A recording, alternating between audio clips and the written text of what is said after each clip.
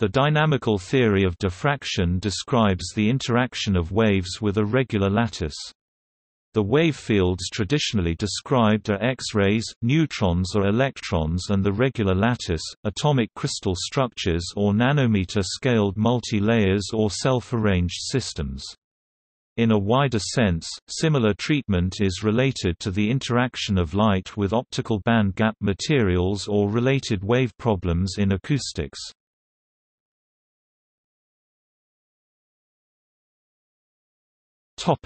Principle of theory.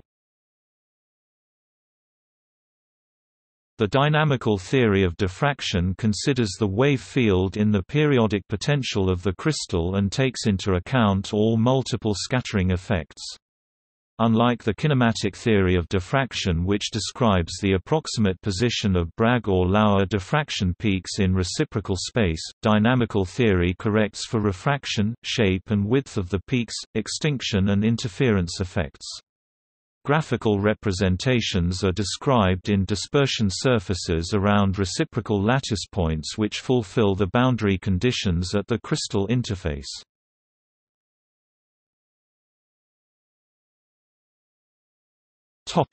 Outcomes.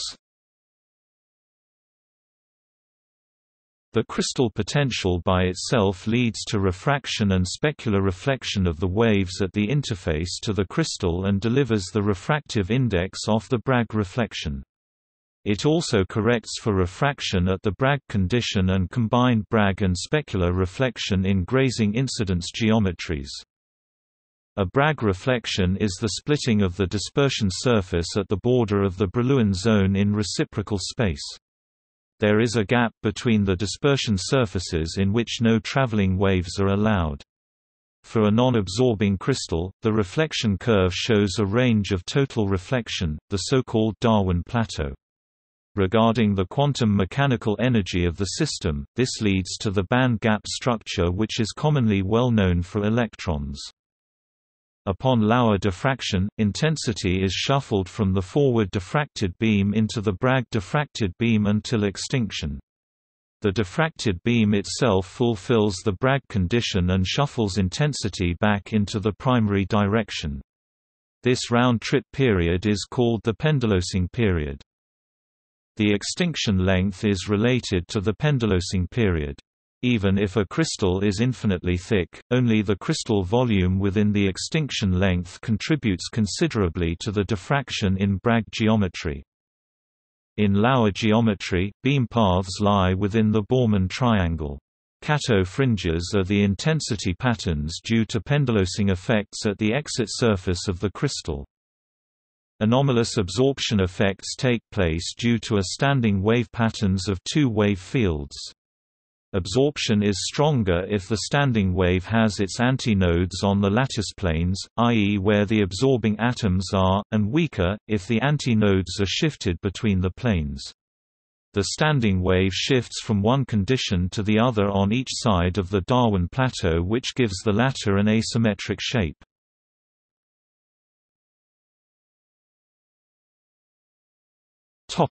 Applications.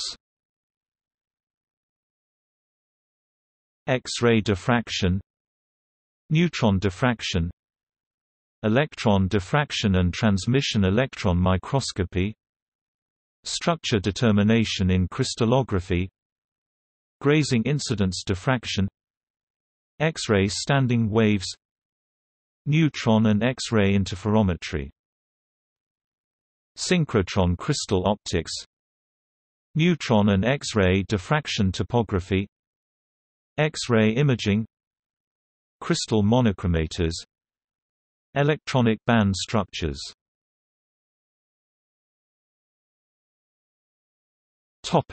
See also: volume hologram.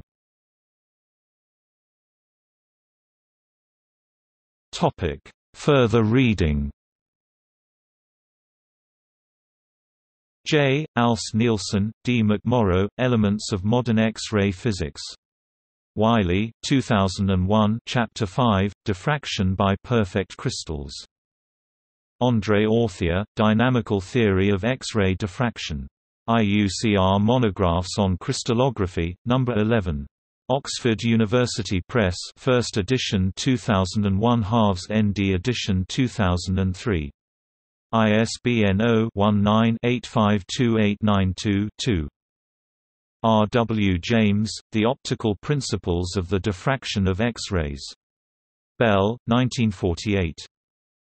M. von Lauer, Röntgenstrahlinterferenzen. Akademische Verlagsanstalt, 1960, German. Z. G. Pinsker, Dynamical Scattering of X-rays in Crystals. Springer, 1978. B. E. Warren, X-ray Diffraction. Addison Wesley, 1969, Chapter 14, Perfect Crystal Theory. W. H. Zachariasen, Theory of X-ray Diffraction in Crystals. Wiley, 1945. Boris W. Batterman, Henderson Cole, Dynamical Diffraction of X-rays by Perfect Crystals. Reviews of Modern Physics, Volume 36, No. 3, 681–717, July 1964. H. Rauch, D. Petroschek, Grundlagen für ein Lauer Neutroneninterferometer Teil 1, Dynamische Bügung, AIAU 74405b, Atominstitut der Österreichischen Universitäten, 1976. H. Rauch, D. Petroschek, Dynamical Neutron Diffraction and its Application in Neutron Diffraction, H. Dax, Editor, 1978, Springer Verlag, Berlin Heidelberg New York. p. 303. K. D. Liss. Strukturelle Charakterisierung und Optimierung der Bügungseigenschaften von C1x, G(x) Gradientenkristallen, die aus der Gasphase gesichert wurden. Dissertation, Rheinisch-Westfälische Technische Hochschule Aachen, 27 October 1994, Ern, NBN, de, HBZ, 82 Opus 2227.